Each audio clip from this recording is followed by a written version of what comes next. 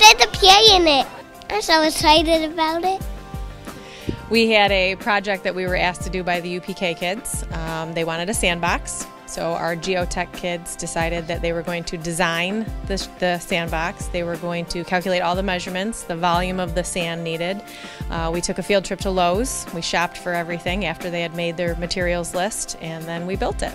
The class of 2023 is the ones that donated the money, and so that's what's funding some of these projects for UK, including the sandbox. I mean, it was a really fun project, honestly. I got to learn how to cut and build and do the measurements on all doing the sandbox and actually doing it precisely. I think it's really awesome, and it's just amazing how you could have so many interactions with all the people that you're in the class with and working with. It's all good people, amazing people. You could learn so many new things from this class too. It's really nice to see the connection between the students and what they're building to actually seeing it being completed and someone using it.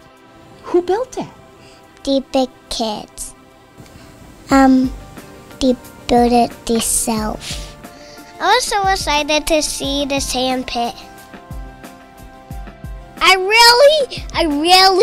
I thought there were snakes in there. There's dinosaurs buried in it. I knew that. What do you think about that? Toy dinosaurs. It was adorable. It was really adorable, honestly. It was good to see that they're happy.